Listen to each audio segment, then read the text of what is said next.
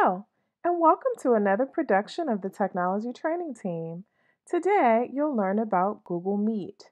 Google Meet is one of two tools that teachers in Prince George's County Public Schools may use to deliver instruction via video conference with their students. In this video, you will learn about how to enable Google Meet from Google Classroom, the layout in Google Meet, how to share the screen in Google Meet, and how to disable the Google Meet link in Classroom. Let's get started. In another video, you already learned how to navigate to Google Classroom and how to get your Google Classroom started. In this one, we'll take a look at the settings for your Google Meet link.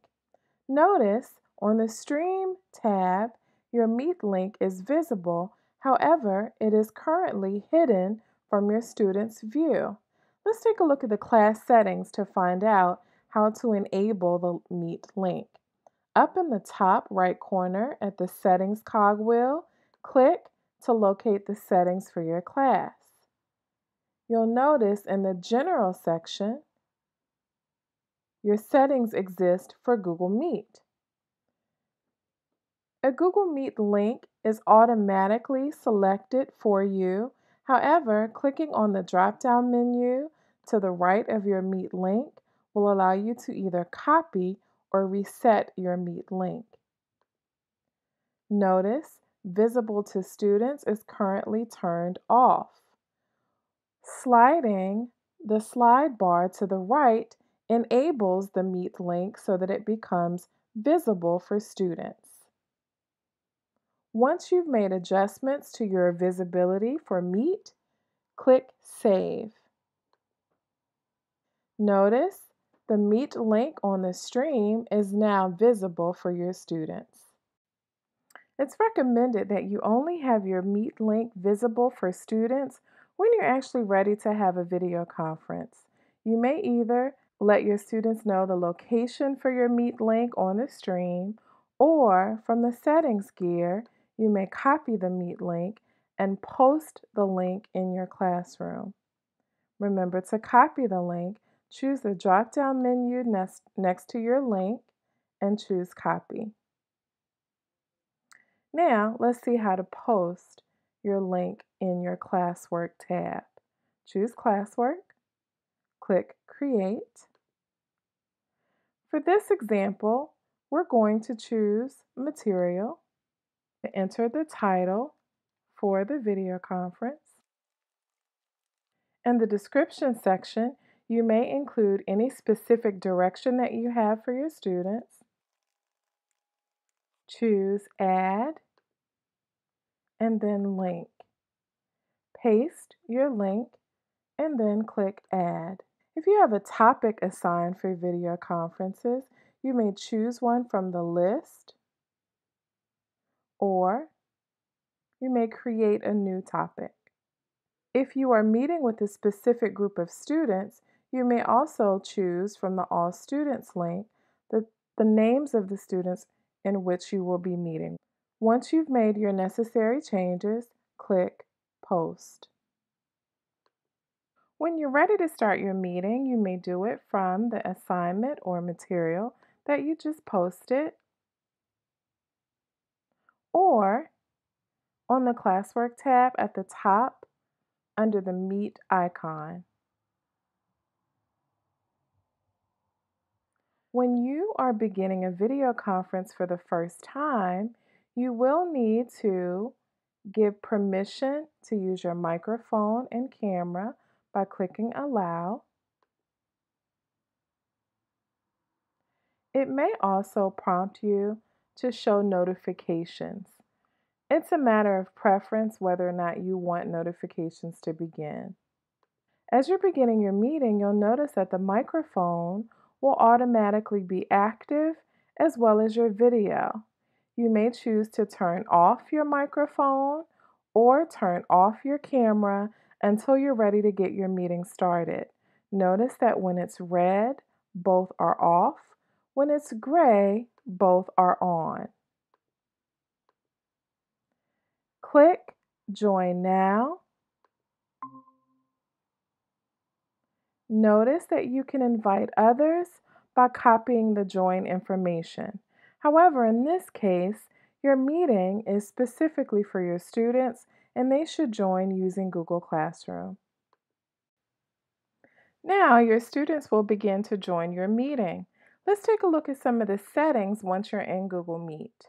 When you click along the bottom of the screen, notice to the left, once again, you see the join information to join your meeting.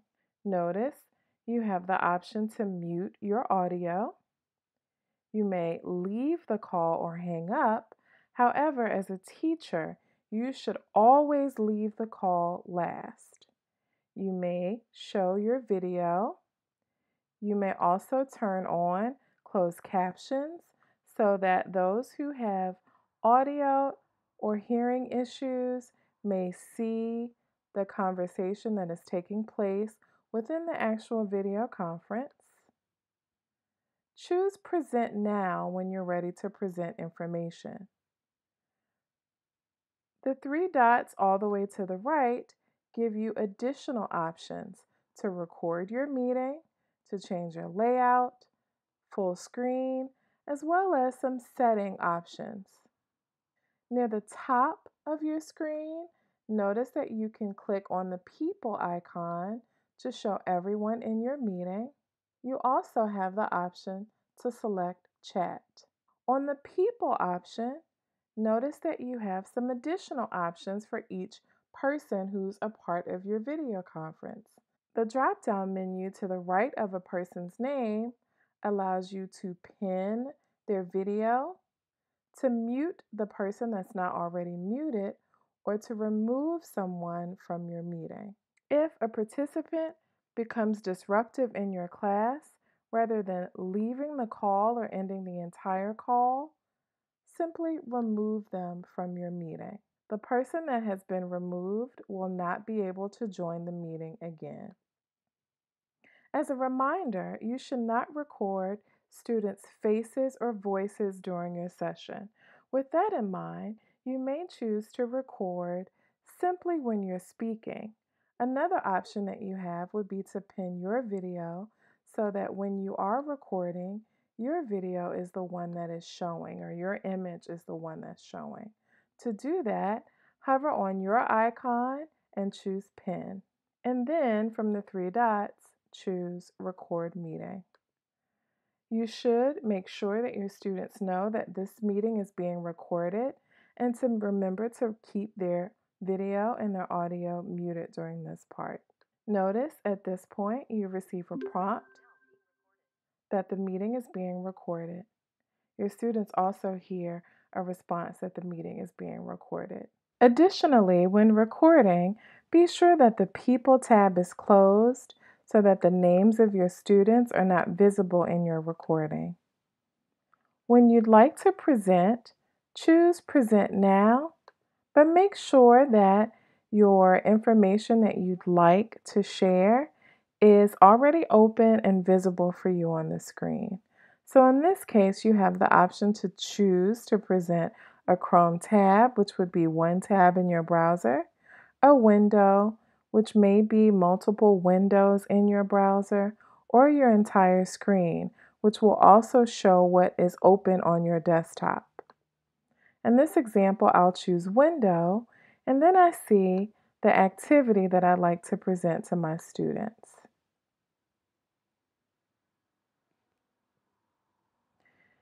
At this point, I am presenting my screen. I may not be able to see that in this case because my tab is pinned. However, I can see the presentation if I choose the option up at the top right corner. When you're ready to stop presenting, simply choose the option that says Stop Presenting.